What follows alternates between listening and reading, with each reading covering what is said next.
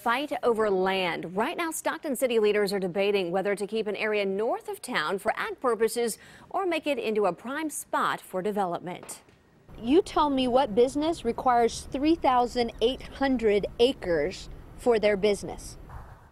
The Economic and Education Enterprise is an amendment to Stockton's general plan. New at 6, CBS 13's Carlos Correa is in Stockton with the debate.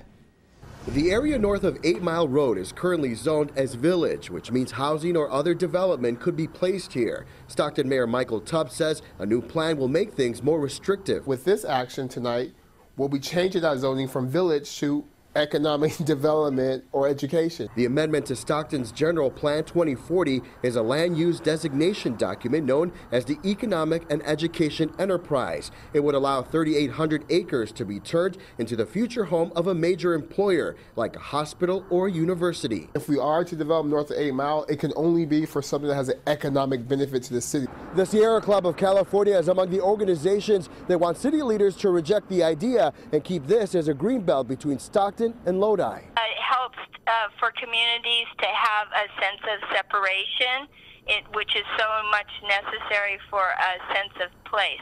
City Councilwoman Christina Fugazi says for the time being, the land should be left alone. You tell me what business requires 3,800 acres. The city has 5 planning agreements to build thousands of new housing units. Fugazi says building a university or a hospital could take up to a decade and shouldn't need that much space. Sac State is 300 acres. CSU Turlock is 228 acres. So I don't see us as needing that much. As we go through the process, we can always make amendments and change land use designation. Stockton City Council members are expected to make a decision tonight. The meeting is underway right now. We'll let you know.